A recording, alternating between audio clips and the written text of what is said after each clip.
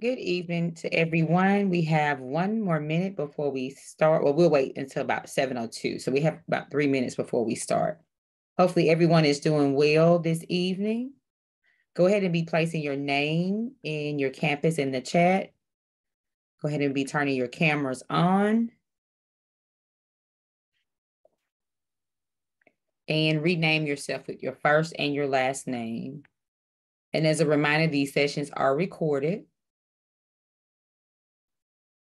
So we'll wait until 7:02 to actually start because I think there is a class just before this one. So we'll allow a few minutes to make the transition. So 7:02 would be our start time.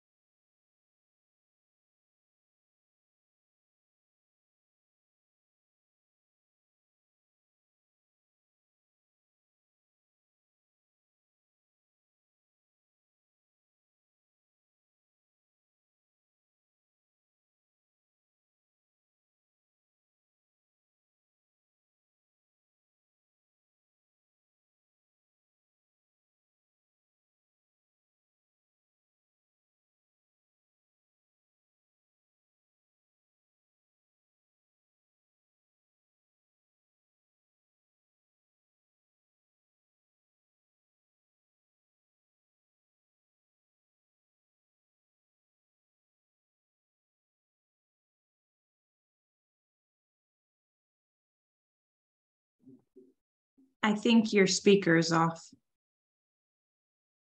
If you were talking to us, Dr. Ford. Yes, thank you. We have one more minute. One more minute. Go ahead and be placing your names and your campus in the chat. Get and turn your cameras on and rename yourself with your first and last name. We were going to give everyone to 7:02. So we have one more minute.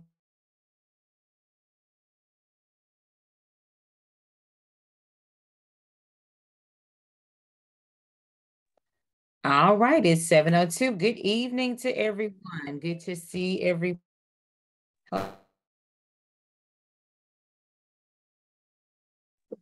We can't hear you again, Dr. Ford. Okay, I'm sorry. Thank you. Can you hear me now? Yes. Okay, so a little commercial. Can you hear me now? So good evening to everyone. Good to see each of you. Go ahead and type your name and your campus in the chat. Ensure that your cameras are on and remain on. If you need to step away, place a message in the chat to me. You don't have to send it out to everyone.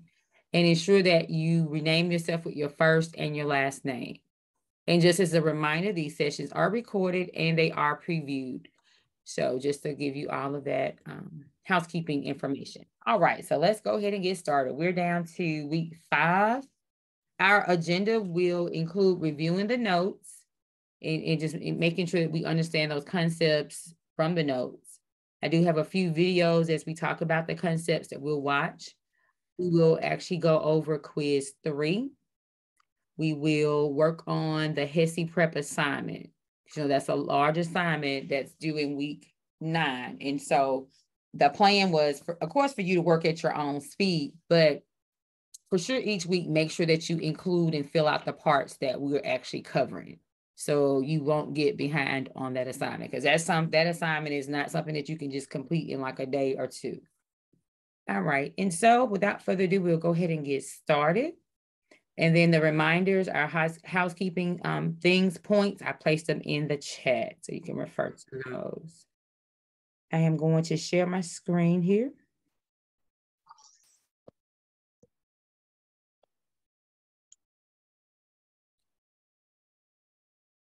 What's on the screen?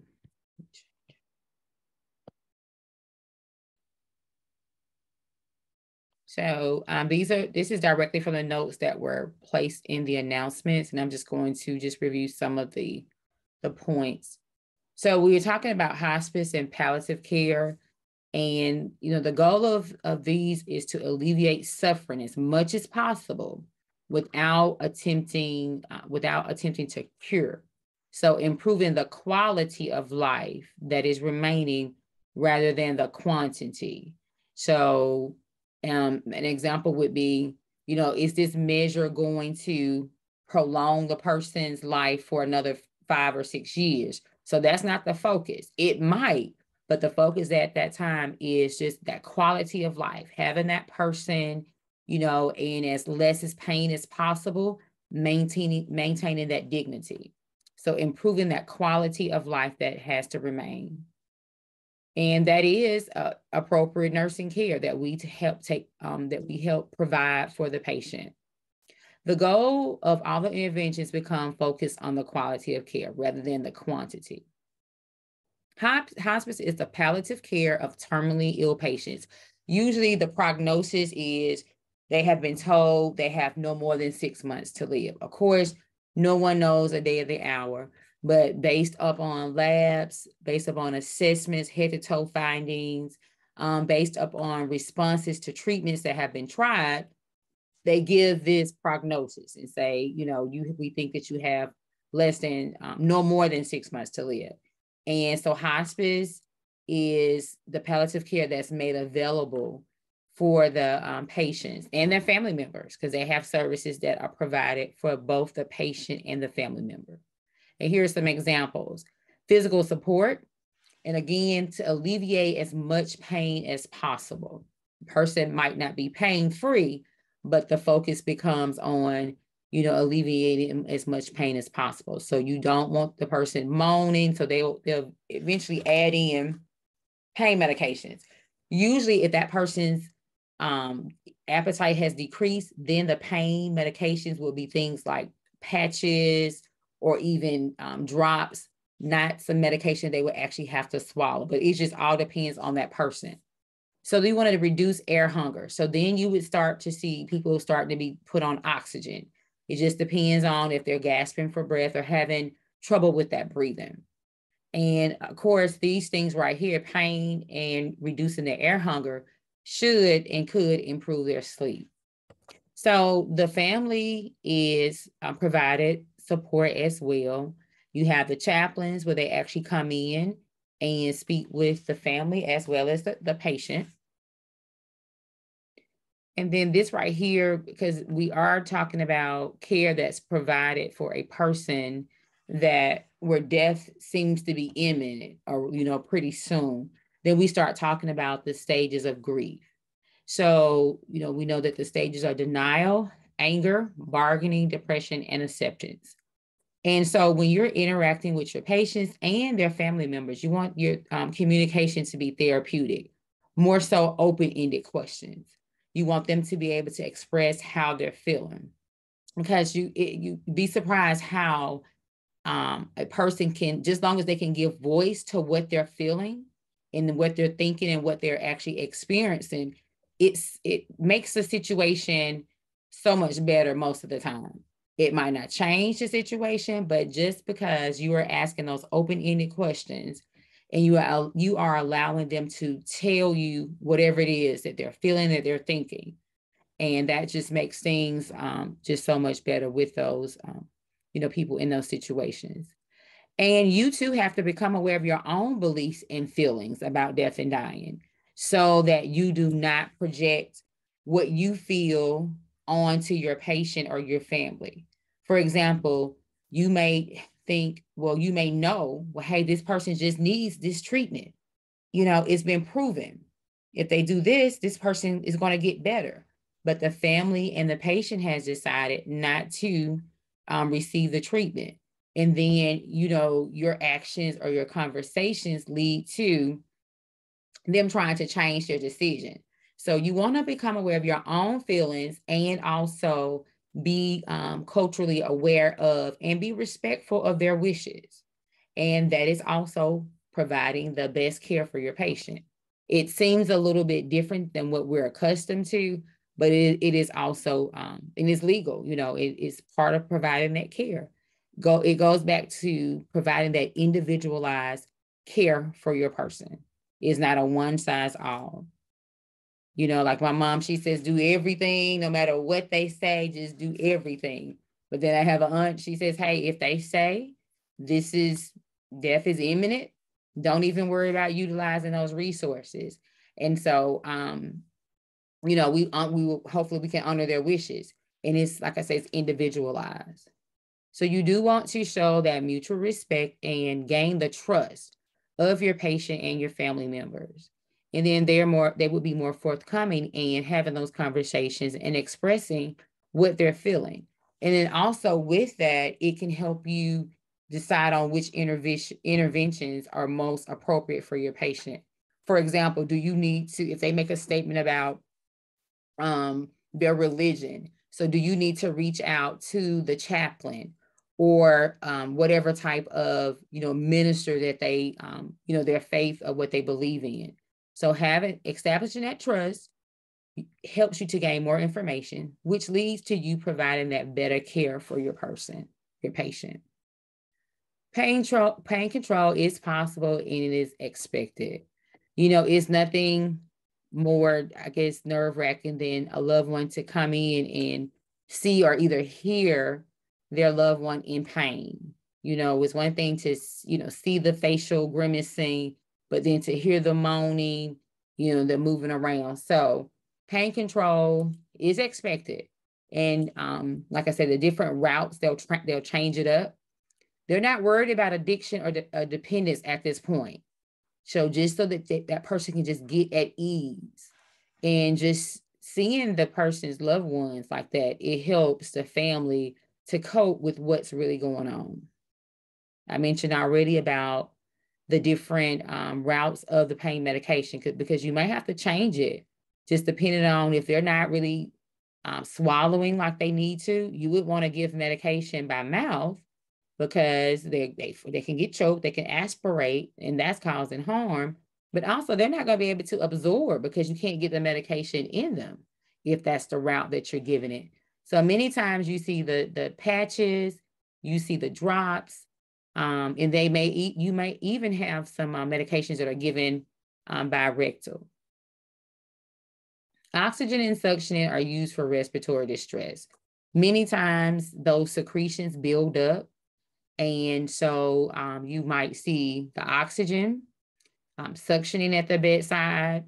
You might also see some medication that they give to help dry up those secretions. Sometimes they're drops. Sometimes it's the medication escapes me right now, but it's a patch they usually put behind the ear. It helps dry those secretions up, and that in itself helps with the patient getting being oxygenated.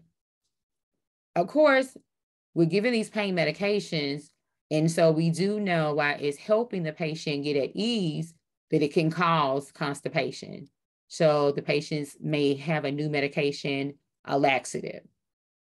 Sometimes meals and foods and things, and even, flowers, people tend to bring people flowers and things, and those things may trigger the person being nauseated. And so you can expect antiemetics to be a new medication for the patient as well. A lot of times the hospice companies, they have like what they call standing orders, and they have like a list of orders that if you need, then you can go ahead and implement those orders for that person. And most of the times it's things like antiemetics, that Zofran or things like that. So mouth care is so important. Mouth care, because a lot of times when a person is having problems with breathing and also absorbing or swallowing the secretions, then the mouth becomes either oversaturated, the secretions are, coming from their mouth, so they would need mouth care more frequently than just after meals or before meals. So it might be that you do those things when you actually go in to do your rounds, which could be, every 1 to 2 hours. It just depends. And then on the flip side, the patient that has the mouth that, they're not gasping for air, but air hunger, where they're having trouble moving that air, they tend to have their mouth open more than usual. And so you would have to provide that mouth care for them more frequently. They have these swabs. What are those things called? But the swabs, sometimes lemon glycerin, they have some little glycerin on there. Some of the swabs are dry and you can put the mouthwash on them, but they have different things that you can actually use. But mouth care is a big to do in helping maintaining that quality of life, the best quality of life. Maintaining that skin integrity, that turn and repositioning. Usually the persons are not going to be feeling, their best. They're not. And so they need us to ensure that they're being turned. And also sometimes we have to help with the assisting of turning and repositioning them. So they will have a turn schedule. They might have to be put on an air mattress. They have all different kind of mattresses and things now. Then they have elbow protectors. They have sleeve protectors, different things, just so that we do not add to what's already going on with the patient. As death becomes more imminent, the patient will spend more time sleeping. Meals, pretty much, the intake is really, really low. Even the urine output, everything tends to slow down. We already talked about the secretions and all of that. It is important, again, to understand your own beliefs and attitudes regarding death prior to beginning to work with individuals, because you just never know when you will encounter it. And that is a part of living. That's the end of life. Any questions about that first section? Okay, I have a video here. I'm going to stop sharing and reshare on faith community nursing. Let me stop sharing. And just as a reminder, you all go ahead and place your names in the chat, your campus. Ensure that your cameras remain on. If you need to step away, please send a message just to me in the chat, and make sure that your first and last name is showing. Let's get this pulled up here.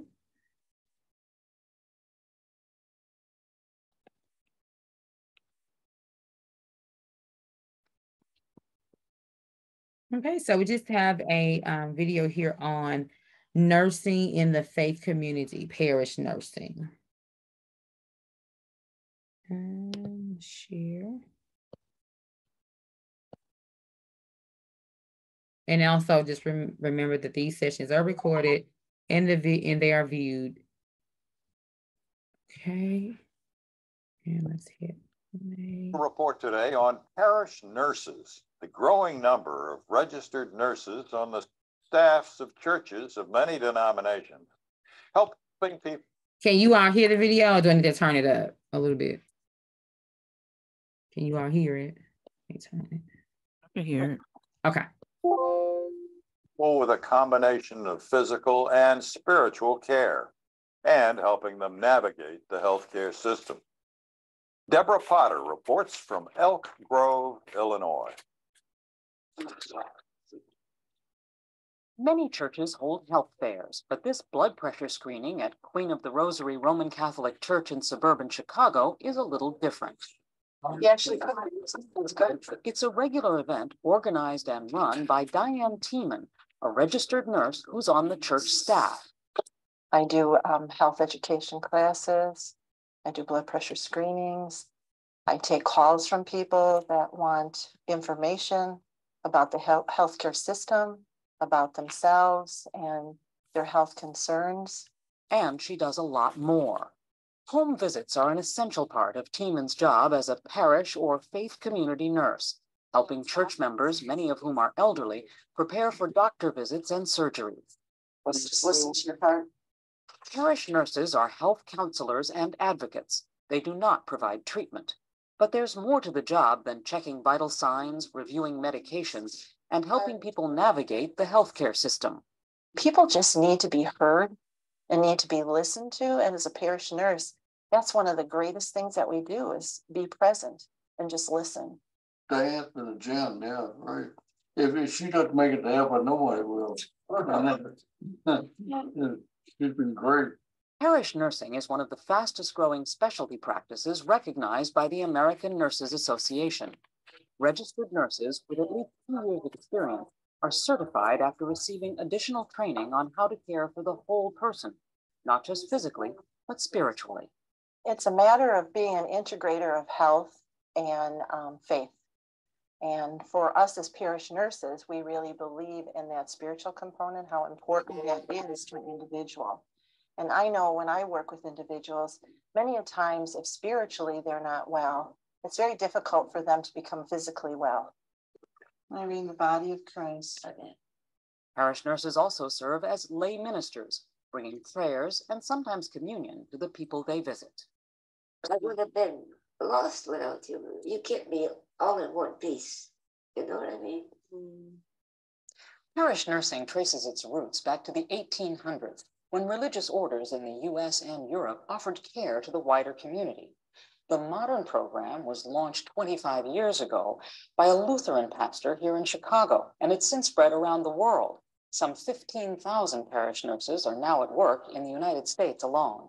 It started out Christian, but actually we have a lot of Jewish faith community nurses. We have some Muslim, our crescent nurses, and we also have some that are working in Buddhist communities, Hindu and others. Maureen Daniels, herself a former parish nurse, now trains nurses to work in faith communities, looking after the whole person. We're not just our heart or our liver, our kidneys, you know, we have, there's the person that's there.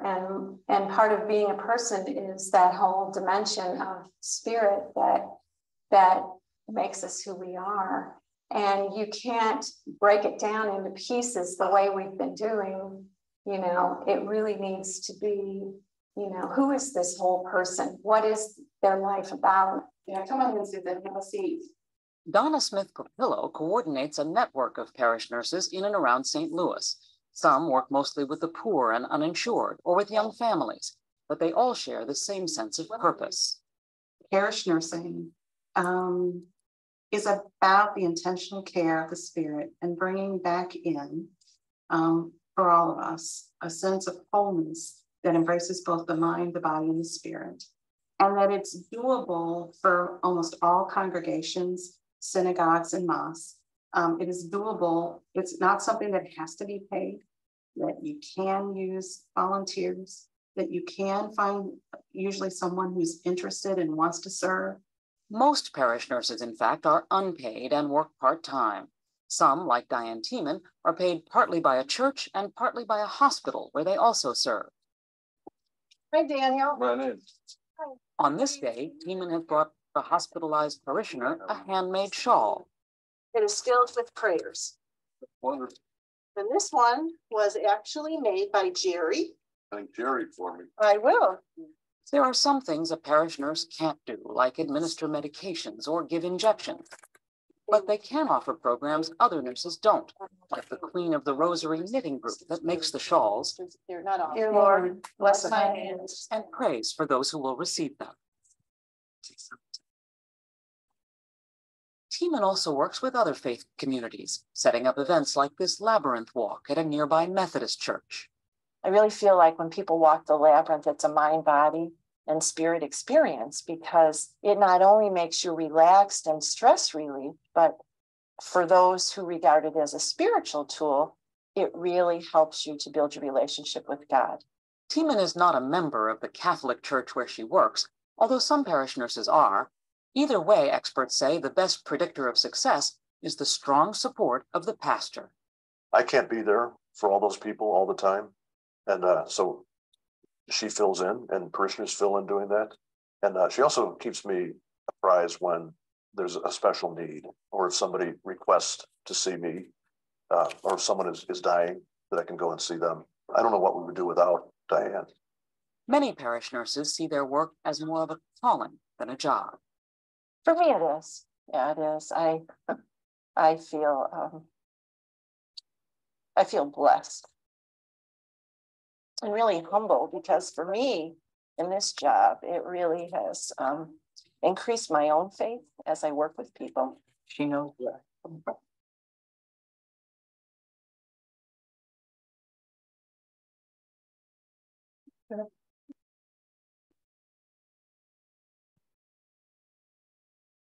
So again, recognize and understand your own beliefs.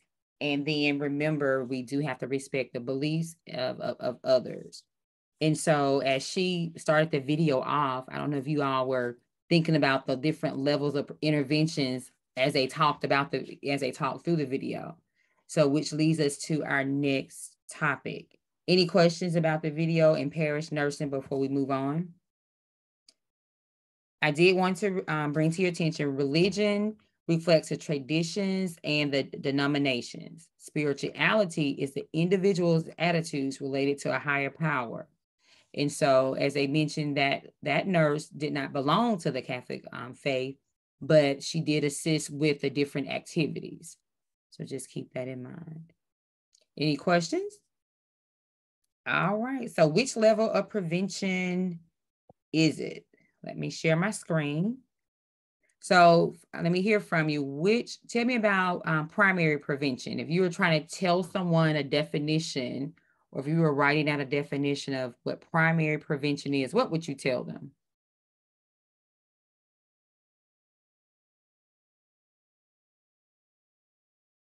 Like how to prevent before it happens. Anyone else? So go ahead, Autumn. You went back on mute. I was just gonna say, like, just preventative measures, like on the paper it says maybe walking in groups, taking walks or something like that. Okay. So providing an education to prevent a disease or injury altogether. Okay, so secondary prevention. So if you were giving us a definition of what secondary prevention was, what would you say? Self-screening. So we are screening. And what's that other word that begins with a D that we said that we become like little detectives? Yeah, so we're screening and detectives. So the things that we do, the interventions for secondary, just keep in mind, we're screening for something or we're trying to detect if something is actually there. And then tertiary, if you were giving someone a definition or explaining what kind of preventions those are, what would you tell them? It's treatment for a disease that you already have. Okay. Anyone else? I was going to say the same thing, managing the illness so it can get better. Okay. So a disease process or injury is there. We're trying to maintain it so it doesn't get worse or improve it, or hopefully, it goes away altogether. Great. So now I'm going to place on the screen some examples. So apply the definitions and try to select the correct example. Try to select the correct level of prevention for the example. Okay, here we go. All right. So the first one is providing meals for families with an ill family member or after the death of a family member. Which level of prevention would we say that it is? Tertiary. Tertiary. Do we agree? Everybody's agreeing? Yes. Yes. Okay. Yes. So, yes. So there is a disease process or injury there. So that is tertiary. So let's look at the next one. Providing a list of community resources for pregnancy testing, HIV testing, or other screening tools. Secondary. Secondary. You have anyone that disagrees, thinking something else? Emily, are you saying something? No. Okay, so we just said we are screening or we are detectives trying to detect. So yes, that is correct. Okay, let's look at a few more.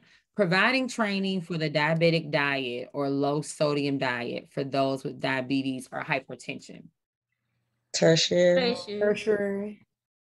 Because we already have that disease process in place. So yes, I agree. Weekly walking groups. That's the primary. Primary. Okay. Ms. Chambers, were you saying something? Did you say something different from primary? I said Primary. Okay.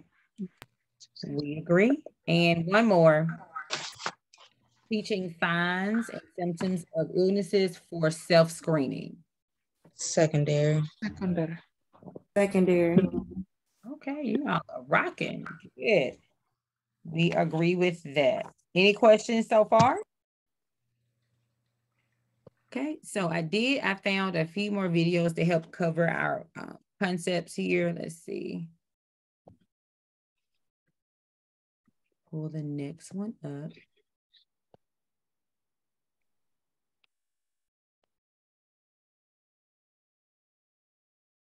Some of these words I get, what they say, didn't roll off my tongue like I needed to. So here we go. We're going to talk about Utilitarianism. And then I have this video for you. So before we look at the video, what is your understanding of it? What do you think it is?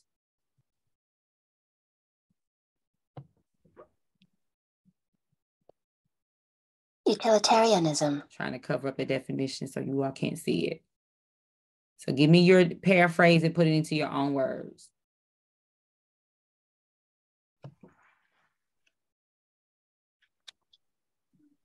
Miss Allen, you're muted. I can't hear you.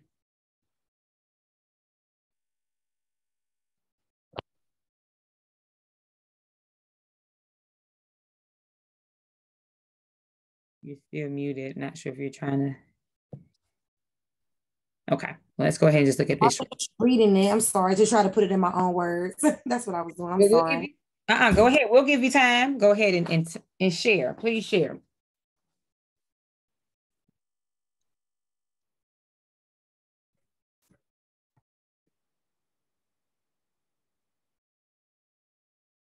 You went back on mute. You were unmuted, then you muted. Okay, so we'll go ahead. I was trying to pull the word back up on my phone because you have went to the next screen. Okay. Well, we'll come back to you. So go ahead and get your definition ready for us. But we'll just watch this little short video here.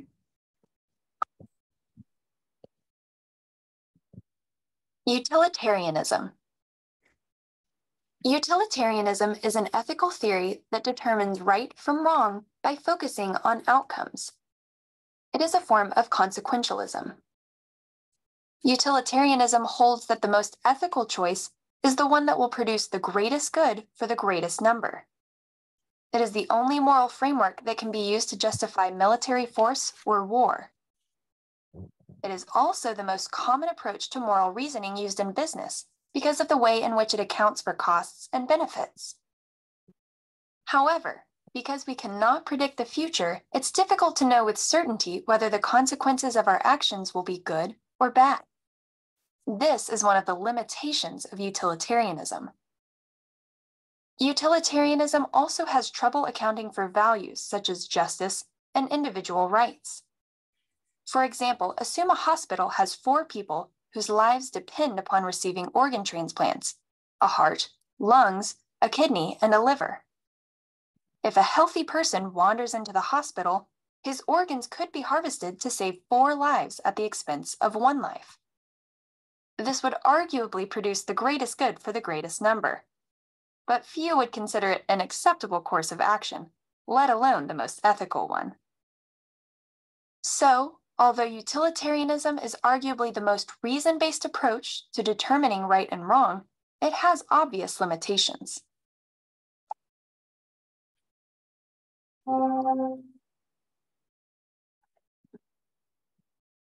Okay, so Ms. Allen, would you paraphrase for us what does utilitarianism actually means?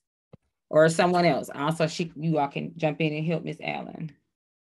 I was just going to say, like, based off the definition and what I just was listening to, I would think it would mean the best way to improve the well-being of everyone, like in the community, like to bring them together and try to establish some type of, or maybe like a group or maybe a community of people that that are sought out and from like to sought out like I don't know, like different things to help everyone as a whole instead of doing like individualized. Okay. something like that. I don't know. All right, thank you for sharing. Anyone else want to add in? So she's saying the greatest good for the most. So your intervention is focused on not just on that one person, but the entire community. And then sometimes those interventions might not include everyone, but if it's for the greater good of the most, then you move forward with that intervention. Anyone else? So basically, like COVID, when everybody went on lockdown to keep it from spreading. Exactly. A good example. Looking back, was it the better thing to do the lockdown for everybody, for everything, or should it have been done in pods and different little communities? But yes, that's a good example that they thought the greater, to protect, preserve life and the quality of life. They thought, hey, let's just shut the entire thing down. That's a great example. Anyone else? Is it kind of like a balancing act? Like if this decision and how good it would be, almost kind of like when you're spending money, what you can get like more bang for your buck kind of thing? Yes. So when you become that charge nurse, that DON, or that person, even like that administrative type nursing, you have to decide, do we buy this product? Do we buy this type bed? Is this bed, what are the reviews? Are these beds tearing up, and after having them for only a year? Because you're faced with this budget. So again, you're still looking at the greater good for the most. And the most is your budget and the facility.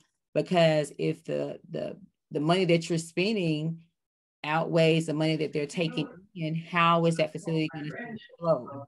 And then where are the people so if the facility is not there, to provide those services? So good. On a whole different side, you looked at it from the finance part, the budgeting part.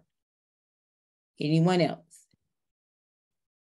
I think I kind of look at it like if I go to the hospital and I'm ill, or I'm like in a bad car accident or something like that, and I'm a donor, but it's other people in the hospital several more people in the hospital that can survive from probably a ligament from my knee, my heart, my retina, something like that. They may not save me because I could save probably 7 or 8 other people.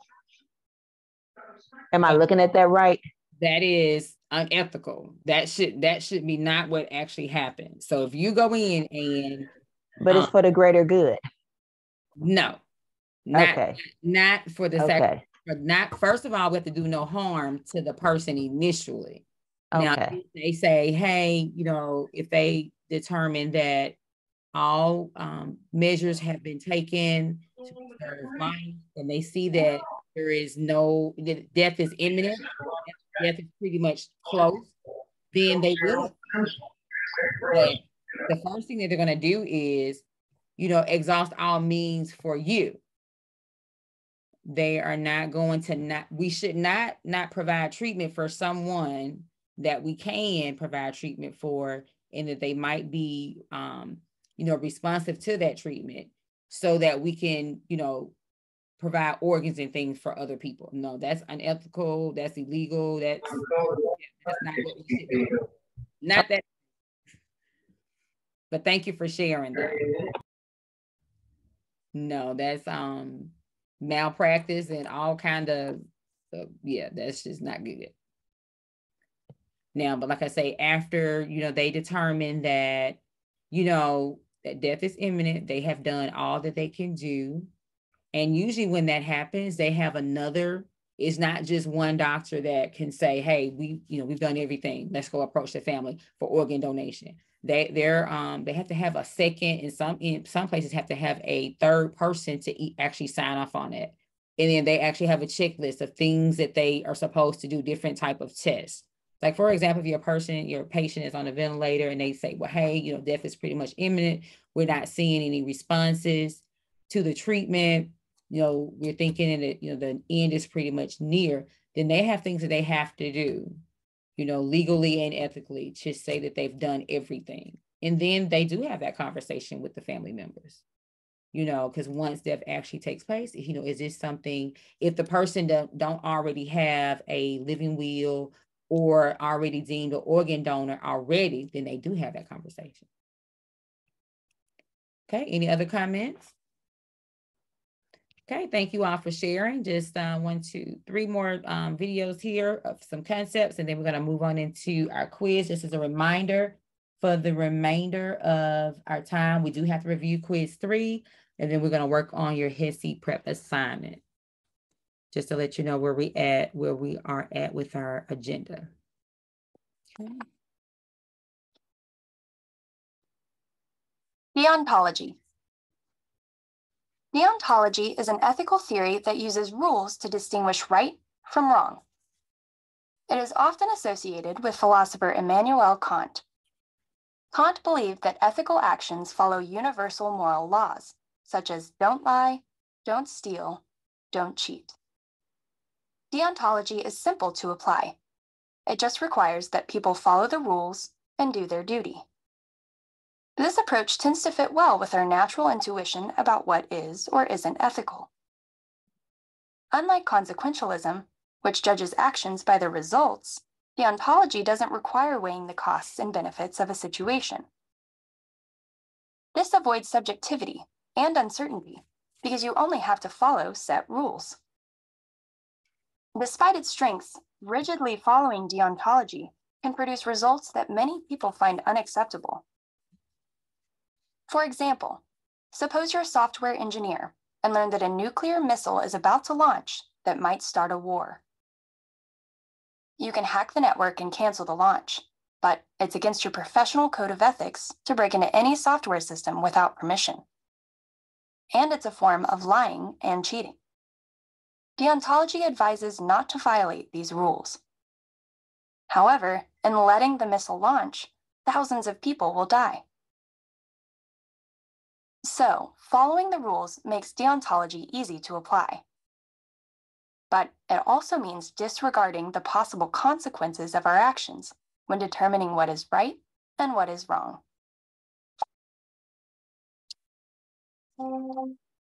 Okay, so who's going to put deontology in their own words and tell us all about it?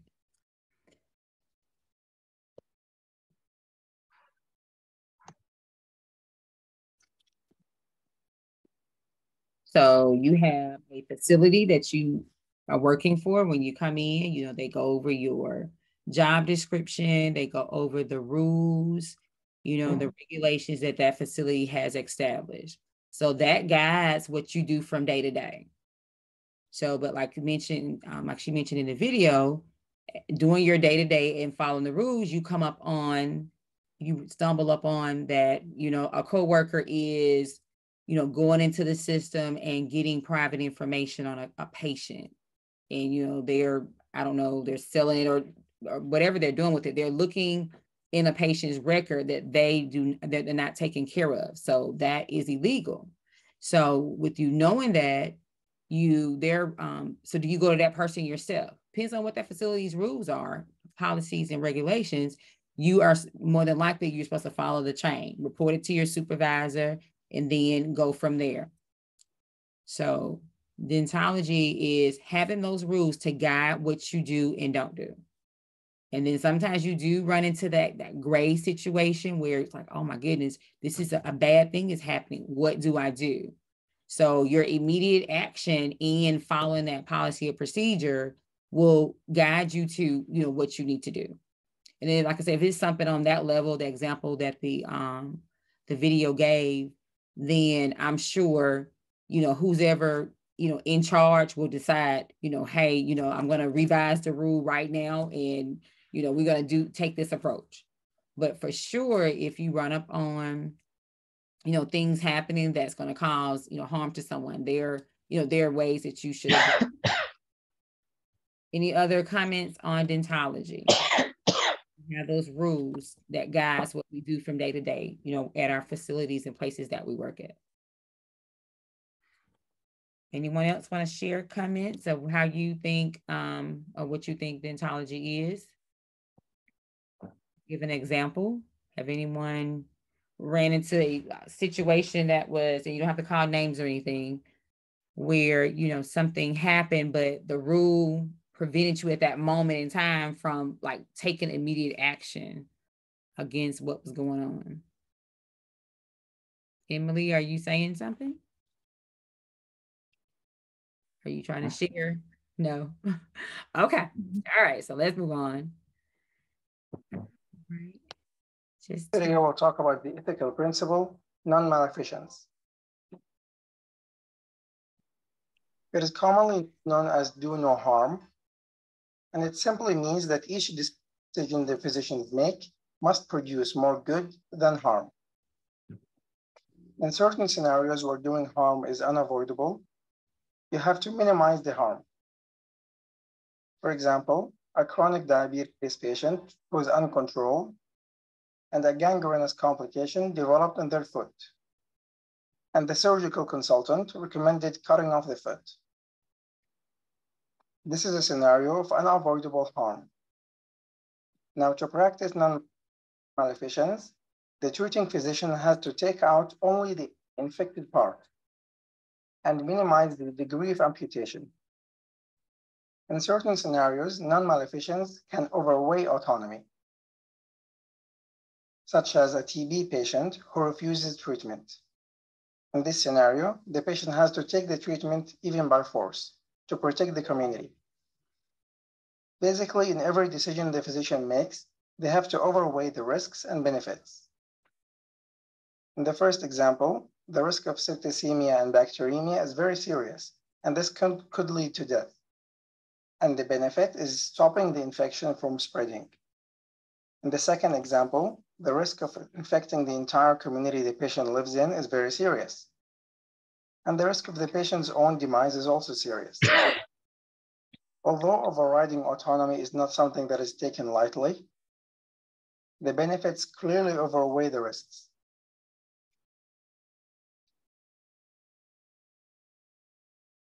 And here's a small quiz.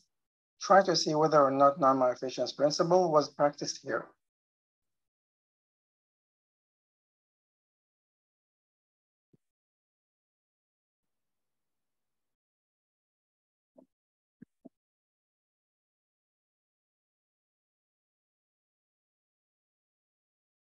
I guess we're going to pause it. So what do you all think? So read the scenario. In the emergency department, the treating physician misdiagnosed a patient who had a ruptured appendix.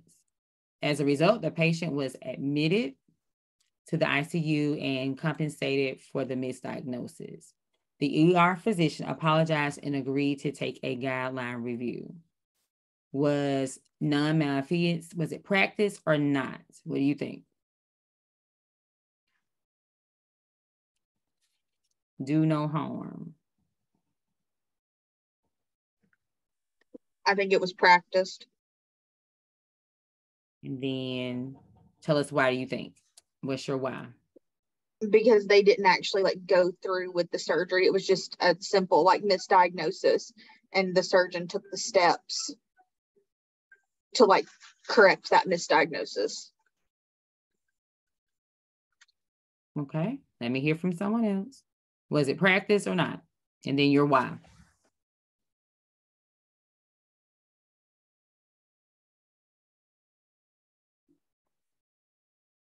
Let me hear from someone else. Come on.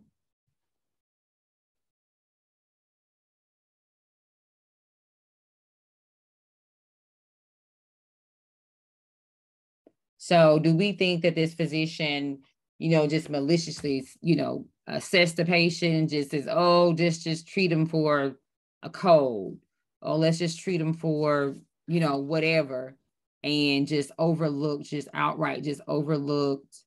Or did that physician, based upon the assessment, the different labs, just really thought it was something else. And it just so happened to be not what the doctor actually thought initially. Do we think that actually happens, that people get misdiagnosed? Initially, they think it's this. Exactly. All the time. All the time. Go ahead. Well, I think that there's not a lot of information here because we don't know what they were diagnosed with. Yes. So I would say it was not practiced because doctors are human nurses are human and we miss stuff. Mm-hmm. But I think that there's so much in a ruptured appendix that can be other applications that can happen. So I would say that it was not practice. I mean, I think that he made the best diagnosis that he could make. Based on the information he had. Right, based on the information. And then again, we don't have a lot of information, like what did he treat them with, or what kind of treatment was there. So just to make sure I'm understanding you correctly, Ms. Catherine, you're saying he did the best with the information that he had, whatever that information was. Right. So yeah. It was practice. Yeah. Okay. No, it was. Yeah. So yes, it was practice. Thank you all for sharing. And we're going to just go to our last video here. Let me refer back to my notes here. We are right here. Make sure we went over the prevention. Talked about our theories. Okay, and then caretaker burnout, and that includes you as a nurse. In the event that, if you're that hospice nurse or that ICU nurse and you say, this is just beginning to just weigh on me, day after day, I'm involved with, this type of stress, and we're losing patients and you're just getting weighed down. It is your duty to say, hey, to seek out your supervisor and to, step back. You may need to change duty assignments, because your duty first is to always provide that standard of care for every patient, no matter what the circumstances. So when you feel that you're getting weighed down by the situation or, something outside of your work assignment, it is your responsibility to have that conversation with your supervisor so that you all can see what some other things that you can do within that facility. The Code of Ethics, it describes the ethical values and obligations for nurses in practice. And I do actually have a video on that one that has some questions at the end, so we can look at that in more detail. And remember, you're that advocate. You are acting in that client's best interest. You're like that lifeline. No matter if their beliefs do not line up with yours, still you are there to advocate and ensure that that patient, that person, everything is within their best interest. When they're signing consents, giving permission, making sure, for example, if the person does not speak English and the consent is in, English and they're not understanding it, they speak Spanish or some other language, ensuring that consent is interpreted or given in a format that they actually, can read and understand, because you want your patients to make that informed decision. So first, have a self-talk, be real about what you value and how you think and view things, but do understand that you have to respect the beliefs of others. And, sometimes, you have to speak up, because you would think, well, they already know this person don't speak English, so why are they, not providing the alternate menu so they can select a meal that they want? Why aren't they not, providing materials that they can actually read and understand, or an interpreter? So you might have to be the person that speak up, because you're that advocate for that person. Okay, let me stop sharing for just a moment and we'll look at this last video covering our content. Then we will switch and go to review quiz 3 and then our HISC prep assignment. So that's where we are on our agenda. And just as a reminder, remember, place your name and your campus in the chat. If you have to walk away from class for just a moment, send me a message in the chat. Remember, your cameras are supposed to be on and these sessions are recorded. Okay, so the last video that we're going to watch before we move on into the other items on our agenda is ethical principles in nursing. And let me share here.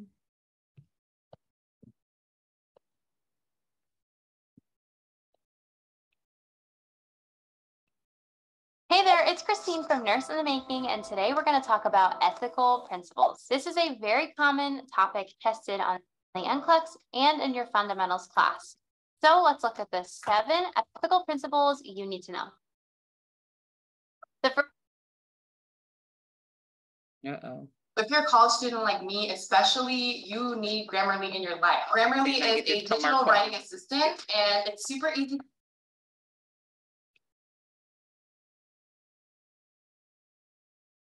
The first one is autonomy, and this is respecting a patient's values and beliefs. A patient has the right to choice and self-determination. It's the idea that a patient holds the right to make their own healthcare decisions and has the right to make all choices in their care. You can remember this by the memory trick, autonomy, think all by myself. I have the right to make my own decisions. An example of autonomy would be a patient refusing treatment, because every patient has the legal right to refuse a surgical procedure or treatment if they are deemed medically stable. In other words, they have autonomy over themselves and their healthcare choices. The next one is beneficence. This is always doing good for the patient and acting with compassion. The nurse should always choose the good for each patient. You can remember this because beneficence looks like benefit, and benefit means good. An example of this would be holding a patient's hand who is on hospice care and wants someone close to them. We're doing good for our patient and acting with compassion. The next one is fidelity. This is where the nurse will remain loyal and faithful in their actions and care. They are keeping their promises and providing safe, well-intentioned care. You can remember this by the memory trick, fidelity, think faithful. An example of fidelity in healthcare would be telling your elderly patient you will bring them to the bathroom in 15 minutes. And you act faithfully to your statement. You're not just saying things to leave the room. Again, fidelity is being loyal and faithful in your actions. Accountability. The nurse will take responsibility for all their actions. They are accountable for their errors or mistakes. You can remember this by the memory trick, accountability, think I'm accountable for my actions. An example of this would be when a nurse makes a medication error, they're going to take responsibility for it and not try to hide it. Again, we're accountable for our actions. The next one is justice. Just means fair. And justice means equal care will be delivered to all patients. You can remember this by the memory trick, I just want fair care for all. An example of justice is caring for each patient the same, regardless of their background, socioeconomic status, gender, ethnicity, or history. Again, equal care will be delivered to all. The next ethical principle is non-maleficence.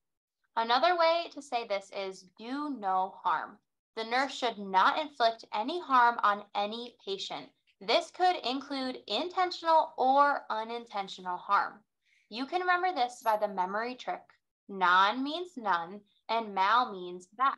So in other words, do no bad or do no harm. An example of non-maleficence is when a nurse stops administering a medication that is known to be harmful. Another example is not administering aspirin to a patient with a known allergy to aspirin. This is why you as a nurse should do multiple checks before administering to avoid a medication error that could harm your patient. Again, this is intentional or unintentional harm. The next ethical principle is veracity. This is being entirely honest with the patient at all times. You can remember this by the memory trick, veracity, think very honest. An example of this is simply not lying to your patients. If a patient is taking a medication with a known adverse side effect and the patient asks, does this medication have side effects? You as the nurse need to be very honest and tell them the known side effects. Okay, let's do a practice question to test your knowledge. Which of the following is the correct understanding of nursing ethical principles? Pause the video and comment your answer below. Justice is telling the client the truth that the medication can cause a rash. Autonomy is requiring the patient to have an advance directive. Fidelity is staying with a patient during their death as promised. Beneficence is not telling the client they have cancer because that was the family's wishes. Justice is telling the client the truth that the medication can cause a rash. Telling the client the truth is veracity, not justice. Remember, veracity think very honest. So this one is not correct. Autonomy is requiring the client to have an advance directive. Requiring is not autonomy. This is a tricky one because, well, the NCLEX is tricky. Having an advance directive is a patient's right, but requiring a patient to have one is taking their autonomy away from them. So this is not correct. Fidelity is staying with a patient during their death as promised. Yeah, this sounds like fidelity. Remember, fidelity think faithful. This is the correct one, but let's look at option 4 to make sure. Beneficence is not telling the client they have cancer because that was the family's wishes. This is taking away the patient's autonomy. Beneficence means doing good, but this statement takes away the patient's autonomy because they have the right to know their medical diagnoses. So again, this is when you're taking your test, and I'm just moving forward here for your next exam. Think about those keywords. Like if there's a one word that makes the statement incorrect, like going back up here to where it says autonomy, the word required, if they would have taken that out, autonomy is just informing the client about, an advance directive. But when it says it is required, then that one word makes the whole thing incorrect. So just think about those keywords and terms that are either the question or the scenario, and also in the answer choices when you're selecting your correct answer on your exams. For more daily NCLEX practice questions like this, you can subscribe to my YouTube channel. Let's do a quick review of the 7 ethical principles. Autonomy means the right to make your own decisions. Remember, autonomy think all by myself. Beneficence means doing right or doing good. Remember, that sounds like benefit, which is a good thing. Fidelity means remaining loyal and faithful. Fidelity think faithful. Next is accountability, which means responsible for all my actions. Think accountability, I am accountable for my actions. Justice means equal care. Remember, I just want fair care for all. Non-maleficence means do no harm. Non means none and mal means bad. Last but not least, we have veracity, which means remaining honest at all times. Veracity think very honest. Okay, so we're going to pause for a 2-minute break. Let me put a timer on. When we come back, we're going to actually go over quiz 3. So you can either, jot the answers down or you can answer it if you're able to as we go through it. So put my timer on for 2 minutes. The next thing on our agenda is to review quiz 3. So let me turn my timer on. Feel free to turn your camera off for just a moment. Go get you some water, use the restroom, and return. See you in 2.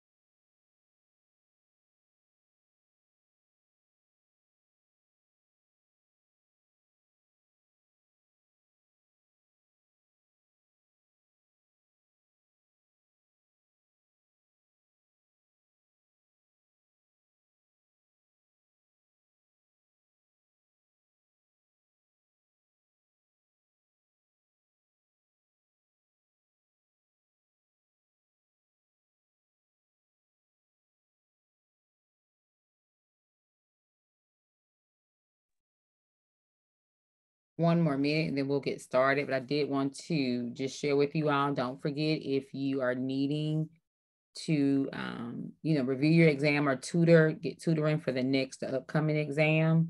I did post a couple of dates and times. If those times and dates do not work, please send an email so that we can coordinate some time so that we can, prepare for the next exam. So you can do your very best. So make sure that you put that on your agenda. Even if you did make the 78%, still, if you think you need to, get some additional tutoring, please send an email so we can coordinate some time. All right, 30 more seconds and we'll get started. So quiz 3. Now I know some of you all can't pull it up at the same time as your Zoom is up. That's fine, but make sure that you are taking notes and so that you can complete this quiz tonight. All right, so let's go ahead and get started. Turn your cameras back on and let's get started. So I want to hear from you all. Quiz 3, question number 1. So I'll give you all time to read through it and let's talk through what we think the answer choice is.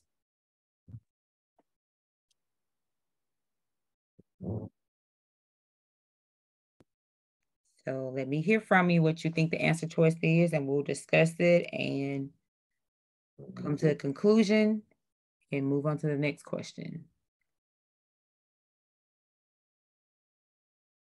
So remember, when you're reading the questions, consider your population, who, what is going on, and are they specifically talking about a concept? For example, in this question, we're talking about the concept is primary prevention, not just prevention altogether, but they have singled it down or narrowed it down to primary prevention. So that automatically helps you to eliminate some of the answer choices. So, what is going on in the scenario, who, and then is there a specific concept or are they just talking in general? Would it be discussed where and how to obtain ongoing contraception?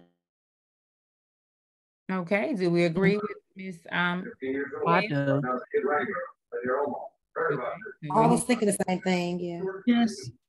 Exactly. Discuss providing education, tomato. So don't let the words up. And I agree, it is discussed. Are we doing quiz right now? Yeah, we're on quiz 3. We're going over quiz 3. And if you're able to mark them as we go through, you can. Otherwise, just make sure that you're writing the answers down on the sheet of paper. And then just make sure you the concept. I can't hear. There's a lot of noise behind. Make sure that you unmute everyone. Make sure we're on mute. I don't see. Okay, make sure you're on mute. Sometimes not sure what happens when we get unmuted. Okay, but you all can't hear me, right? You can. Okay, because sometimes. Yeah. So okay.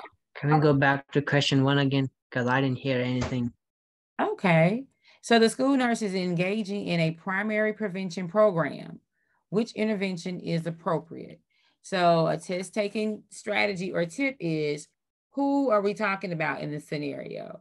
What is going on? Is there a specific concept that they're talking about, or are we just talking about something in general? So specifically, they're talking about primary prevention. So when you look at your answer choices, you're going to automatically eliminate things that have to do with a disease process is actually in place or injury. If we are detecting something or screening, we can automatically eliminate all those answer choices because we're talking about primary. So the specific concept that we're talking about is primary. So going back to your foundation, your background knowledge, as you read the answer choices, you're automatically able to eliminate the answer choices that are incorrect. Okay, and then we said that discuss where and how to obtain ongoing contraceptive was an example of primary. So right, yeah. Something or educate is tomato. You're saying the same thing. Yeah, it's discussed where that's right, primary. So why is Educate on the side effects of antibiotics for gonorrhea, incorrect. Because we're educating. Yeah, they already have a disease, so that would be tertiary. So read through the whole answer choice, because when you see educate, you automatically think, okay, that's primary. But read the entire answer choice to ensure that is all the way correct, that it matches what you're trying, the concept, which is the concept here is primary prevention. Okay, number 2. It's A. Continue using condoms. Yeah, I get B. Or prenatal established the second transmitted adoption. Wouldn't it be about the diet? So we have. But she wants to modify her diet, though, right? Yeah, I was gonna say the same thing. Maintain the usual diet without modifications, but we don't know what her usual diet is. I say A. I think it's A still, yeah. Because remember, it has to be all the way correct. So yeah, A, continue using condoms with every sexual contact to prevent STDs during pregnancy. Yes, so maintaining the usual diet without modifications. You know, what was the diet? You know, what is the usual diet? They didn't say. So if it's kind of vague and you don't have all the information, you can kind of eliminate those answer choices. So we're saying A for number 2. Okay. Number 3.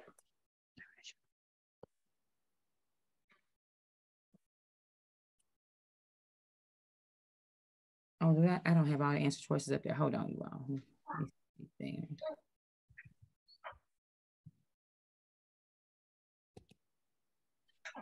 Let me stop sharing. I was trying to move it down so that you all could see all 4 answer choices. Give me just a moment.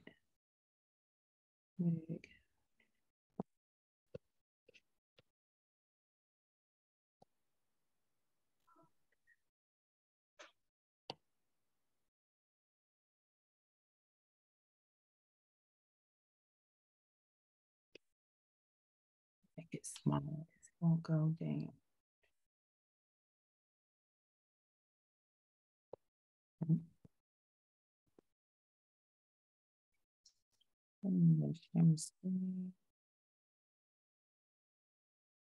Okay, so we're on question number 3.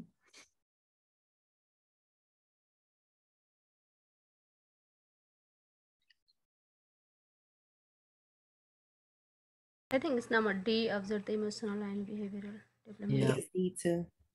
Yeah, D. Yeah, it's D. D or C?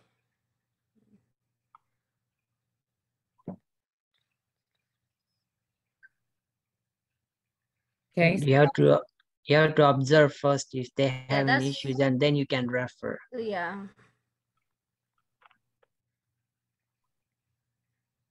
Okay, so we've narrowed it down to D or C. So why is D incorrect?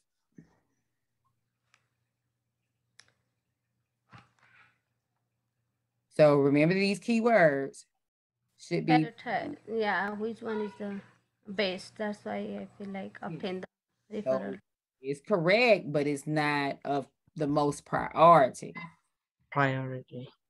So to have that continual observation, we would need to get that referral, because they're going to need services beyond you. So you would do this right here, but you're going to need that ongoing. So you have to obtain that referral for mental health counseling and services. And then we can observe. Exactly. And you can assess, you can even do the family history and then teach the stress reduction technique. You can actually do all of those. Yeah.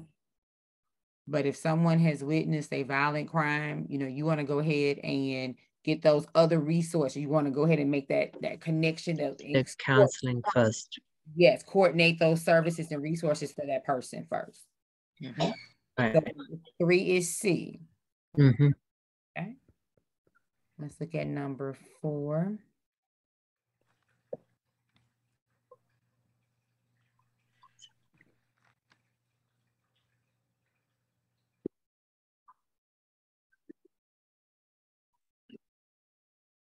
Screening for depression. A. So that specific concept is secondary prevention. So you can automatically eliminate anything that Screening. secondary or tertiary. So yes, we all agree up on that one. So A for number 4. Stop sharing for just a moment. Let me move 5 down so you can see all the answer choices at one time.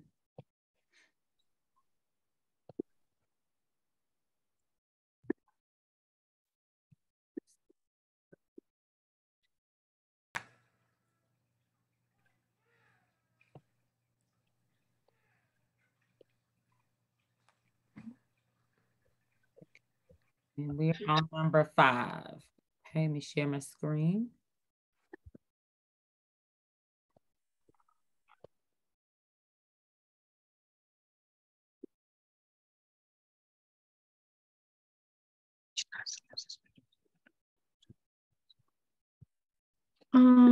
Is it apnea?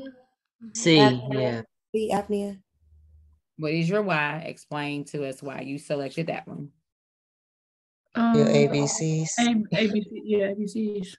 And it depress your respiratory system. Airway, breathing, circulation. Yes, that's one of those side effects. You all were spot on. That didn't take you long at all. So you all are making those connections. You're automatically going back on your prior knowledge and your understanding of the concepts. You know, oxycodone, it slows things down. Yes, C. Good. So let's look. So number 5 is C, apnea. So let's look at number 6.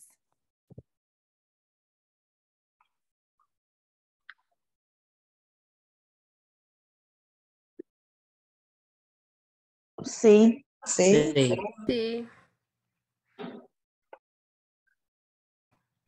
Are you? I heard C and B. So C. are we saying C and B or just C? C. I think it's C. Are we saying D is in Because it's or B is in Bob? C is in Charlie. C is in cat. I hear the C. I clearly understand that.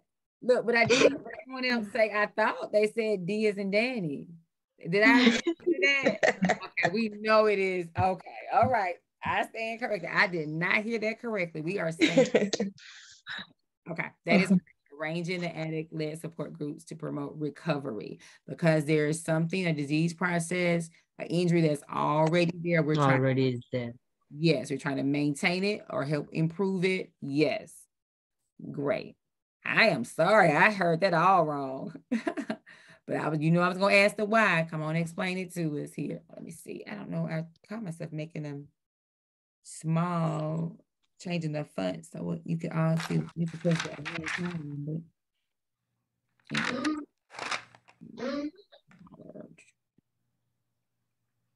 okay, so now we're on question number 7. Question number 7.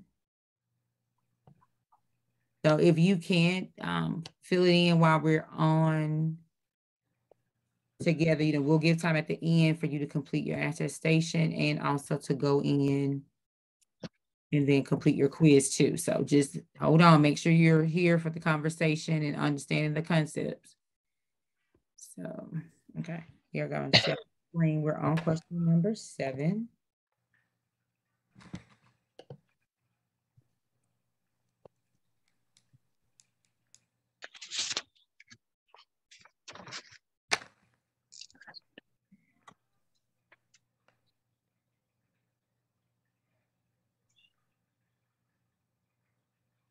A.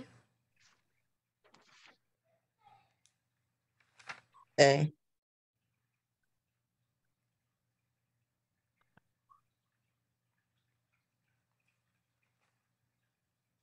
Will we hear anything else? Yeah, it's A. I think it's A. So why are you saying it's A? Everything else is causing harm. I know. Or potential. Good. Yes. And sometimes that happens. Because inserting a Foley catheter, that is a sterile procedure. And it's so easy to break sterility. It is on you to say, no, Sterility has been broken. My sterile field has been, compromised. I need to go get another kit. And a lot of times, Yes. when you know that you're doing those sterile procedures, you have those extra supplies not in the room, but like just outside of the room, that so it could save you some time, because things happen. That person moved that leg, or you can do your hands the wrong way or something, and you break sterility.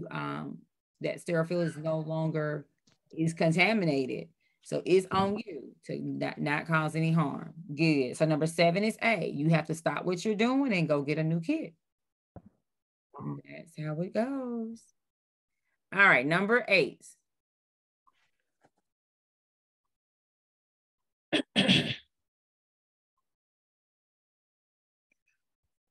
Is it notify healthcare provider of the need for additional pain management? So let me just hear your thought process behind it. Why did you select that? Why are you thinking that's the correct answer?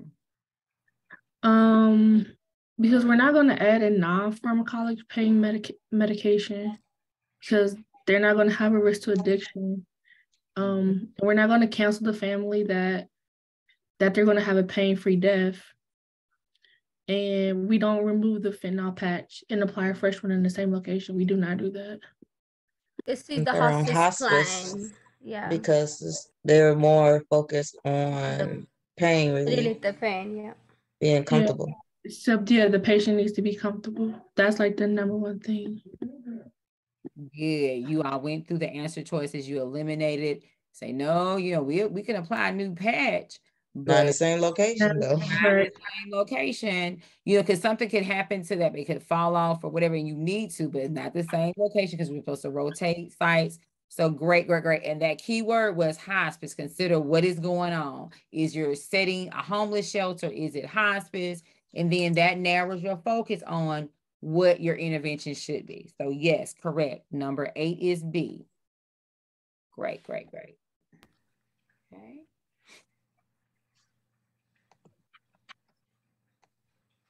And number 9. I think it's D as in dog. Yeah, it's D. Yes, it's D. Because it's an open-ended question. So they're going to expand and elaborate. That's going to make them want to talk out when you ask them that. And the other ones is just like, they don't even make sense. I think it's B as in boy. Talk us through it. Why do you think that? Because you want to encourage the patient to reach out to their pastor or whatever makes them comfortable. D as in dog, because you want to always ask them open-ended questions when they are going. He wants to know their thought process behind it. So we're torn between B and D. I think it's D. It's D. Yeah. Yes, it's D. Yeah. I say D. So why are you saying B is not the correct answer? So what if you don't know their religion? Don't know yet. Yeah, you don't know religion. That's just like saying I'm gonna call a chaplain up here to come pray with you. I don't know if that's something that you're desiring. So you would ask them open-ended question, like they were saying previously, to get a better idea of what this person is going through and why they feel the way they do. So we do have that keyword. The keyword is. Yeah, the keyword is God, but that doesn't necessarily mean Christian religion. If it's God. This is tricky. Refer to their God. Every background there. Who don't know, person could be. Is it not B because it says pastor and you're assuming that their religion is a pastor? Because aren't there other words instead of like pastor for someone who guides you with God? Could that be like a key word? God is a key word.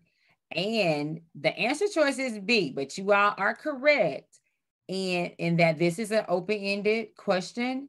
and that pastor, you might not should have used pastor, might should have used, what's another word we can use? Chaplain. Religious supervisor. Yes, that would have been a better wording for this. But the key word is God. So we're narrowing it down to, religion. So yes. Do you have a pastor? So what's the word?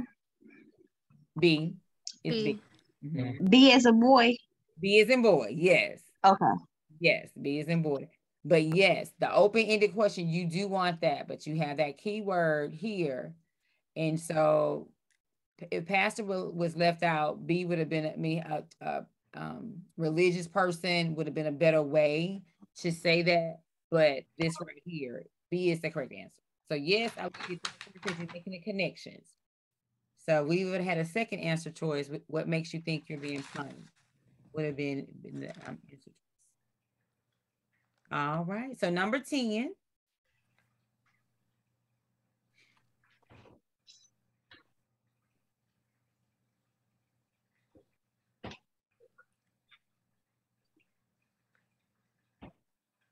I think number A. A. A. I am only hearing A. Anyone else? Are we sticking with A? Our story. Okay. Yes, it is A. It is A. So number 10 is A. Okay.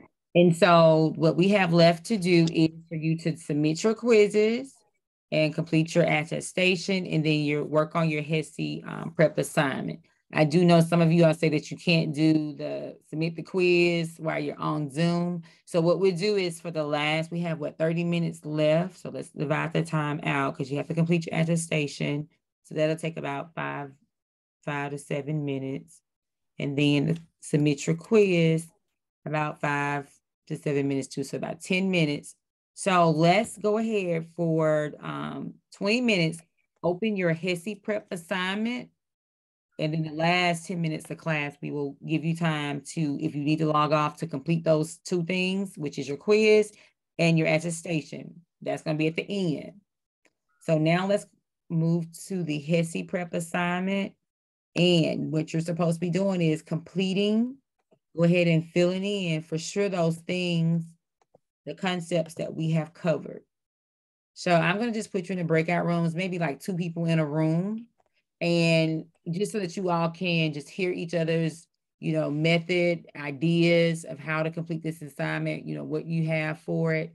You all had some great ideas the last time that you all shared with each other. And then if you're needing to be in a room by yourself, just send me a message and then I'll just put you in a different breakout room. But for now, we're just going to put you all no more than 3 people in a breakout room. And what you are working on is this HESI prep assignment. I'm going to open up the breakout rooms. So no, you're not assigned. This is not like a group assignment. This HESI prep is just you're given time in class to just work in a group to, just hear each other ideas and, you all can, share and help each other with this. So this is not a group assignment. It's just, we're just putting you in small groups to, work in this setting so that you can, share ideas and concepts. So here we go. How many do we have here? And then after the 20 minutes is up, and of course I come around to the rooms, as I did before, come around, just hear what you're saying and answer questions. And then the last 10 minutes will give you time to complete your quiz and your attestation. So here we go. And create. So accept the invitation.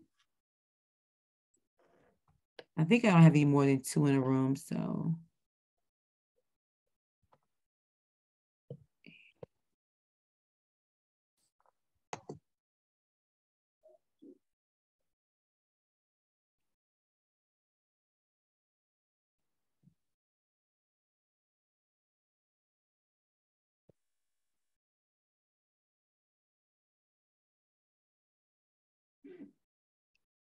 Catherine, I put your message in the chat. So I'm not sure who this is, but it says Zoom user. So I do need you to name yourself.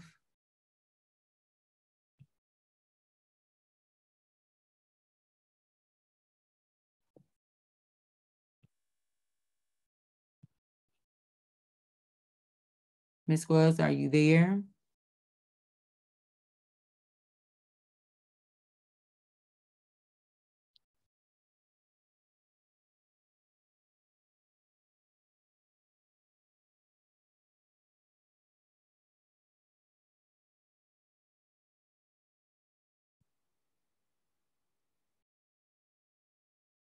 Okay, and Catherine, I'm just going to mute myself because I do want to give everybody time to just, this time in class too. So I'm just going to.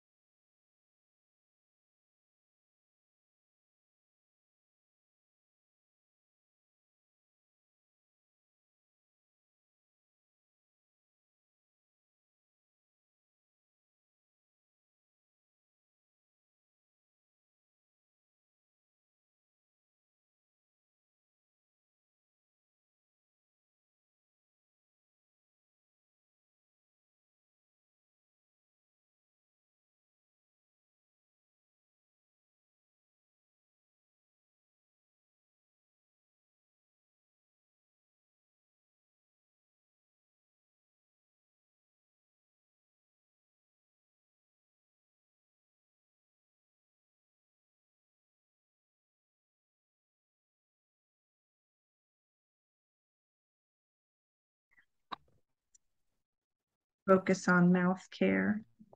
Yeah, a mouth care, and like said, how's that? We just saw that. Yeah. Like air hunger, because they need.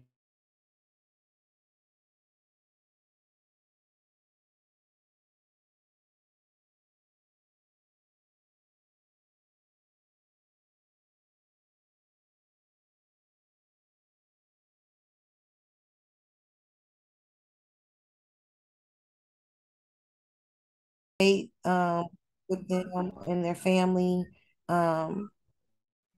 We communicate with them and their family to make sure we are respecting their needs.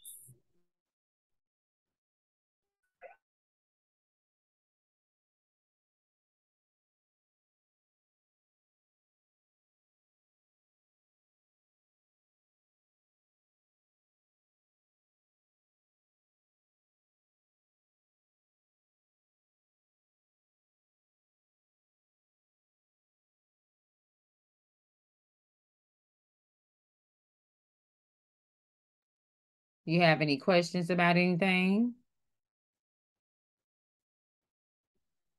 Yeah, I will talk about this topic you gave us, like the influenza. No. You're working on, that's your group assignment, that one, but you're working, let me share. Yeah, because I got a little bit confused about that. I didn't. So this is what you should be working on now. This assignment right here, this HESI prep assignment. Okay. So give me a. So as we, because it's a huge assignment, as we go along, the different concepts that we cover, go ahead and fill them. I know you talked that, but I was looking for it in the assignment. I didn't see it there. Okay, let me go to the course room. Let's see, can I find it? I think it's week 9. I think it's week 9, but let me look to make sure. I know. I emailed one of the students. She did respond. I couldn't find it. Okay, let me just make sure. I think it's week 9. Yes, so I'm gonna share my screen here, and here it is. Yeah, week 9, I can see the assignment, but now I can see we are supposed to submit it, but now the assignment, I can't pull it. Okay, download this document right here. This is what the document is. Hold on. So you go in week 9. Let me go back out. Okay, let's go back up here. Okay, right here where it says HESI Prep Assignment. Click that right there, and then download this document. So click there, the document should pop up. Now, if I need to send it to you in your I see. So if I I need to see. Yeah. You see it? Okay. Yes. So like I And said, then we're supposed to work all of it or everything. You're supposed to individually fill in that whole form and turn it in by December 5th. But because it's such a huge assignment, I'm giving time in class to try to get some of it done. So I know you gave us into groups and I had written something down, but I couldn't pull out this assignment. I have a note what I was supposed to write in our group. Yes, now that's a different assignment that you're talking about. That's the group assignment. The HESI prep is not a group assignment. Okay, I got you. I'm sorry. Yeah. So the group assignment is right here in week 7. I see. The group assignment I already did that. Okay. But yes, HESI is a huge assignment. So I'm just making sure, just allow some time in class to get it done and also to talk to your other classmates just to get some ideas of how to complete it. Now, do you want me to put you in a group with someone, in a room with someone so you can talk to someone? Because yes, ma'am. Okay. Because what happens is the computer just generates and puts you all where they want to, but I can move you to another room. Okay, no problem. But yeah, next.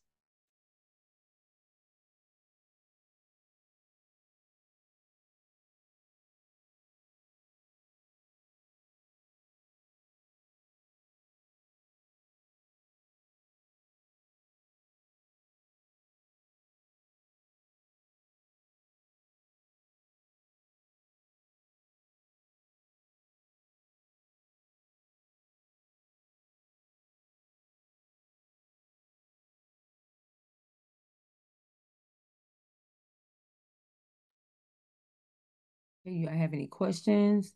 Do y'all know where to find the HESI prep assignment form? Yes, we got all of that. I was just researching some stuff. Okay. All right. So I'll just move on to the next room.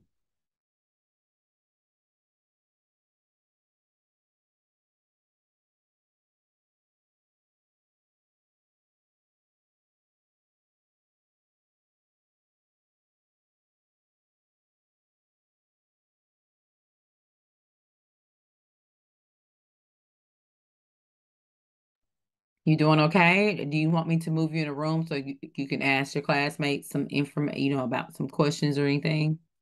Are you okay in this group by yourself? Yeah, I was with somebody, but I don't know what happened. But I'm okay by myself. Okay. So the HESI prep assignment is in week 9. And if you open that assignment up, the document is there at the top. Okay. It is not a group assignment, but it's because it's such a huge assignment. I'm just trying to give you all some time during class to, to start on it and get it done because it's a huge assignment. Okay. The group assignment is the week 7. That's the group assignment. Okay. Okay. And then how did you do with your exam? You did okay? Yeah. Okay. All right. Well, I'm going to go on to another room. Okay.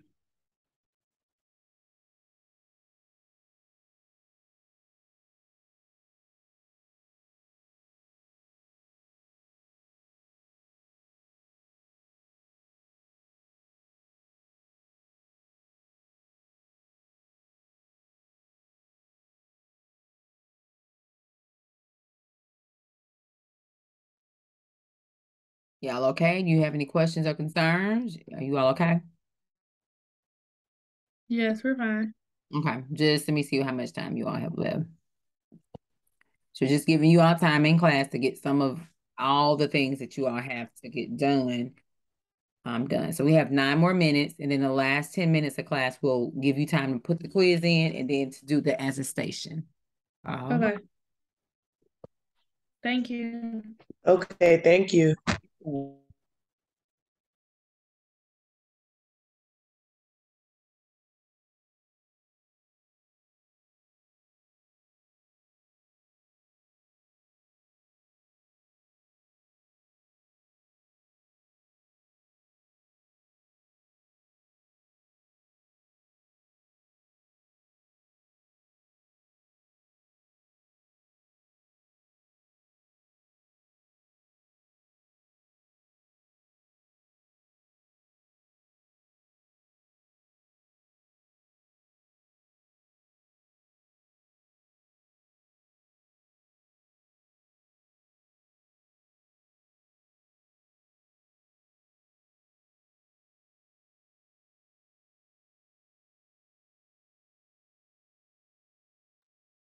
How you doing, Miss Hill?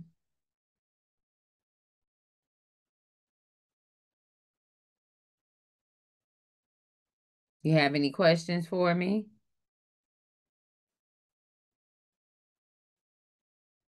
I can't hear you. I'm sorry. I'm talking and talking and talking. I'm so sorry. I was saying, when is this due actually? The HESI assignments due week 9. And so let me look at the actual date. Let me go to the course room. Now I printed that out. Can I write everything on there and then submit it or what? I think it will allow you to upload it. It should. Let's look at it. So it's December 5th. Oh, well, hold on. I'm not sharing my screen. Let me share my screen. Let's see. Let me go back.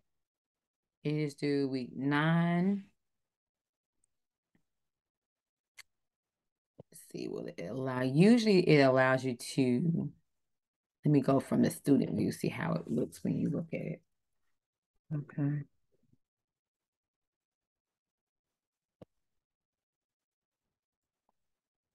I'm not seeing where it allows me to submit a link or anything. Let's see. Let me stop. Usually it has, okay, lead student view.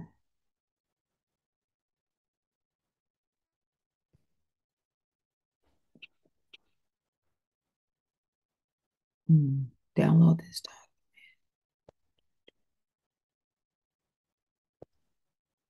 document.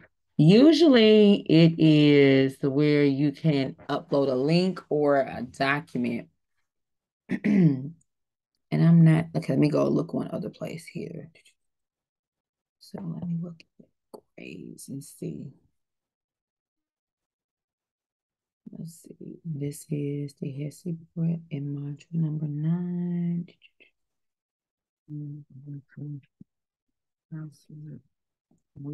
Okay, HESI prep assignment. Let's get it. I think when you click submit, but I'm not seeing that part. Are you able to? I'm looking at that one in there right now. Week 9. Yeah. Let's see what it looks like when you look at it. And you can share your screen. Okay.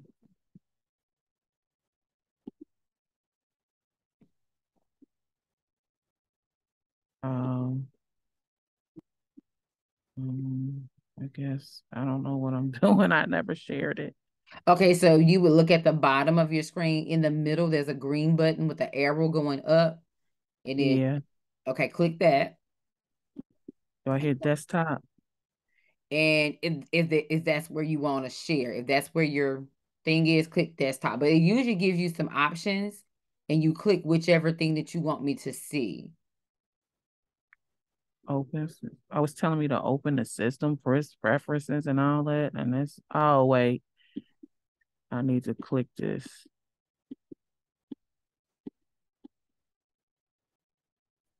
Okay.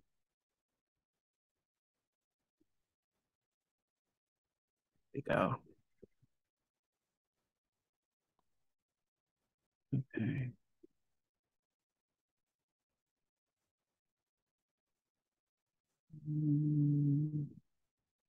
So that now I could share it. So, can you see it? Not yet. Right now, I'm still just looking at you and I. Desktop, share. Okay, now it's doing something now. Okay, there we go. So click the course room, whichever tab, the course room that you have open. Oh, right here. Okay. Go to modules. Modules. Yes, and then go down to week 9. Okay, no class. Here we go. Modules. Man, you just taught me something. I didn't know I could do all this. You can share your screen and click on that. Okay, yes. When you click start the assignment. Oh, right here. Okay. Yeah. That should give you the option to upload a file if you're gonna fill it out, and you can take pictures of it or yeah, like how I do any. Okay. Okay. Okay. So wait a minute. So we do bioterrorism. We do all this, right? Yeah, it's a huge assignment. I see why you're saying we need to start now. Okay, so that paper that you gave us, I printed up, do we put everything in that or do we write it out on a different paper? If you're able to type in it, because if you download it as a Word document, you can type your stuff right on that form and save it and upload that form. But okay. Yes, you can actually. I got that one here. Okay, I'll do that then. Yes, it's huge. It's a huge assignment. I didn't realize it was this much. Okay. Yeah, I need to start this immediately. Yes, so you can, and now you just click stop sharing. Okay. Now it's red. It should have turned red. Okay. Yeah. So I'm going to share so that you can see this document. It's let's see. I got that. I printed it up. That's why I was asking you, like, do I write it all in this or no? I would. It just depends on what you are comfortable with. Just typing up your information, or if you need to write it, it's going to be up to you. So I can do you got a Mac computer too? I don't. Oh, okay. I have a Surface Pro. Like this. So if I download this particular in my on my computer, I could type on this is what you're basically saying, and then just save it in. Okay, I'll do it that way. Gotcha. Yeah. Okay. Yeah, I'll do that. Okay. All right. So let me look at my little timer. We should be I think our time is almost up. But yes, and so that's why I was giving you all, so we've got a minute left time in class to just, at least start on it, get it moving, and then piggybacking off each other, asking, how are you approaching it, and, with the content and everything. So. Okay. I'll start on mine this Sunday. Yes, because it's not, you can't complete it in one sitting. I just seen it. Yeah, that's okay. Yeah.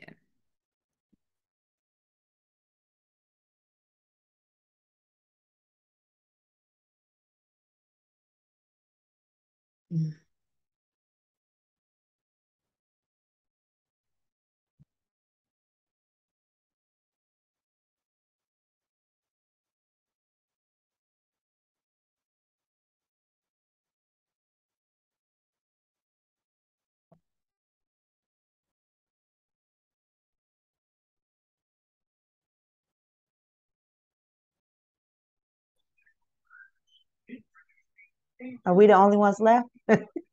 No, they're slowly coming out the breakout rooms. Okay. Yeah, some of them are still talking in the room. And so, that is a huge assignment. The HESI prep is not a group assignment. It's just a large assignment. It's huge. And so we just give you time, some time in class to kind of talk through the concepts and how to, to approach completing that assignment. You cannot complete that assignment in one day. It's going to take some time. All right. And then that's not due until week 9, which is December 5th. But look at us. We're already in November. Yes. So make good use of the time, the few minutes that got out, small amount of time in class, but make good use of it. I went around to all the groups. I think I answered everyone's questions. If I have not, please ask now so I can clear things up, or So we do have a question. So the one that we did last week, I know that was like the group project that we were doing. So I did my portion of the paper and I submitted it in the group. So do we submit that paper together, or do we all submit it individually? Everyone's going to submit it individually, because you have to have a submission in the grade book for group for the group project that's in that's in week 7. Yeah, you still have to submit it individually, even though you're working together to complete it. So I have a question. Okay. I'm sorry. I have a question. So in regards to that, so you said when we have to submit it individually, is that saying like, say if like everybody is like typing on one paper and just sending their stuff in, do it have to be, can we send in the same copy as individually? Yeah, you're sending in the same. Okay. Everyone in that group should have the same. Yes, because you worked on it as a group. But each person has to have a submission, because otherwise the grade book or the people for attendance will mark you as not attending or completing the assignment for that week. So yeah, essentially every person is turning the same thing. Okay. Right, and that's week 7, which is not the HESI prep assignment. That's week 9, which is not a group assignment. Okay. All right. Okay. Any other questions? So at this time, I need you to submit your quizzes and your attestation. You need to complete those. And if you have to log off to do that, please do so that is done and out of your way. So you're not missing attendance, and then you're not missing getting those points. So at this time right here, complete your quiz and submit it, and then turn in your attestation.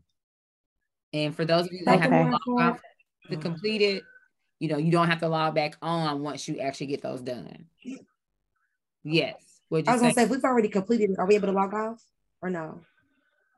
Yes, you are. If you don't have any other questions and you've completed both of those things. Okay. Yes. Okay. Good weekend, but make sure it's done. All right. Have a good night. Have a good weekend. All right. Okay. Good night. Thank you. Thank you so much. You're Thank welcome. you. Have a good night. Miss Ford, I do want to go over my exam with you. I think I emailed you, but I was still waiting on a response. So do you want me to just email you again, or can I set it up right now? I think I did respond, and I think I included a time for tomorrow, because you missed the time that we did yesterday and the other day, right? Was that you?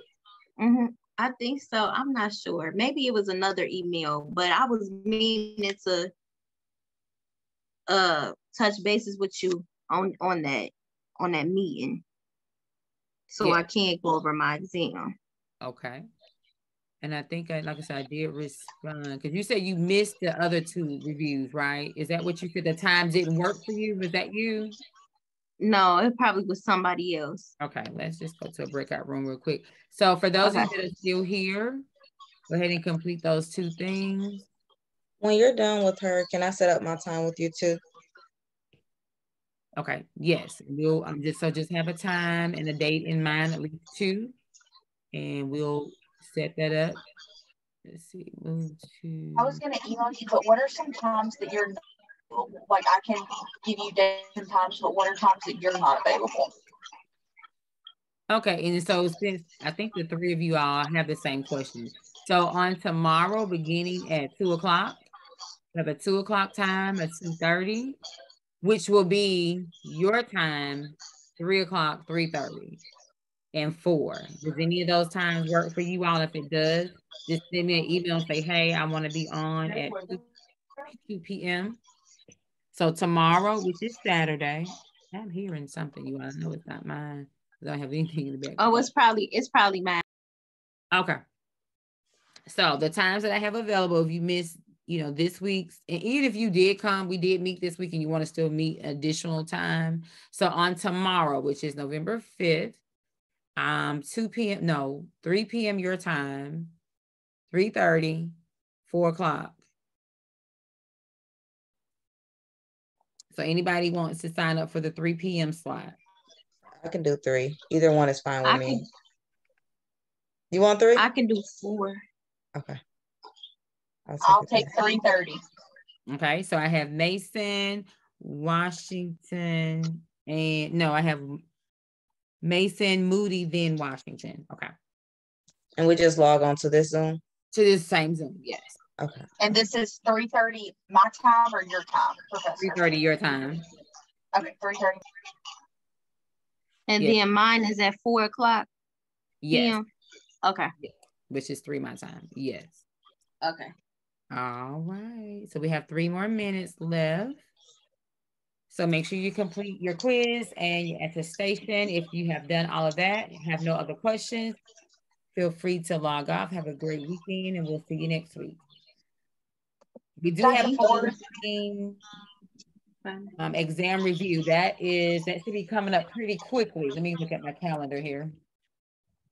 Dr. Ford, what does this mean by what is an ethical dilemma? I feel like that's a very loaded question. Is it looking for like an example of an ethical dilemma? I just put the definition from the notes. Yeah, just definition. Oh, and we do have an exam review on Monday for exam 2. You all, just as a reminder, if you can log in, it's at 9 a.m. I think it's 9 a.m. your time or my time. I'm not sure the time, but the schedule is out. So just let you know, the first exam review for exam 2 is Monday. So I'll send a reminder out with that schedule on there, because I know it's one Monday, next Monday. I think I want to say that Friday and Saturday too.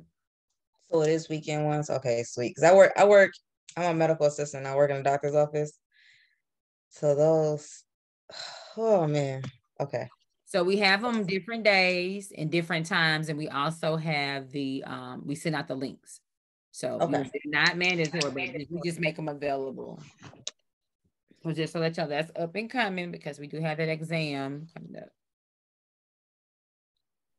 Was that next week? Week 7? Was this 5, 6? Is it week 6 or 7? 7. Let me look at the course room. Let's see. Exam 2 is... Today is week 5, right? This is week 5, yes. It's like this time is just going by so fast. Let's see. It's going too fast. So I'm too close to the end. I can't be going out like this. Let's see. This week, we got quiz, week 6, exam week 7. It is and group project is due. Yes. It's like week 7. So on the group project, just to clarify, you said that we are to combine all the work that everybody does into one paper. Yes. Correct? Yes, that's and correct. then all submit the same paper. Okay. Because if you don't turn it in, the attendance people will look at you not contributing or being absent for that week. And so even though on the group project, if one person turns it in and everyone's name is listed, they're looking at that a submission is not there by the other team members. And so. And then I know it says like group project. I don't remember the word. It says like evaluations. How are we going to be submitting those, or are we those? You're submitting those, but it does not count against the group. It's just so that we can just get some feedback. So it's like a. So how do we do those? We just type those in an individual paper and submit them as well? No, it's a form that you complete. Let me go to it here. Okay. It is a form.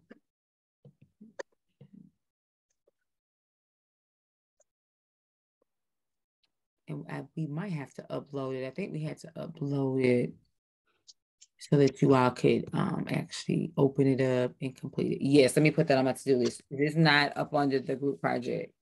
Okay, so perfect. I was about to say, I didn't see a form, so I wasn't sure how we needed to do it. Yes, so that's on my to-do list. So more information to come on that. But yeah, there's a form that you all complete and you just evaluate your team members. So we'll get that up for you so you can turn it in. Now, what if you haven't, or like you can't reach out to your team members? Like if you can't get a hold of them. So you all haven't worked at all as a group on anything on the project, so it hasn't been started. I mean, you still have more time, but put it in the email that includes everyone in the email, and then include me in the email also. And then we'll go from there. If we don't, we just depend on what the responses are. We'll go from there. Okay, sounds good. You may have to do something individual, but include a group email with all group members, and then me in the email as well. Okay, will do. Thank you. You're welcome. Thank you. You're welcome. Good night. Good night. You all have a good evening, a good rest of the night and a weekend. Thank you, you too. See you all tomorrow, the 3 that signed up.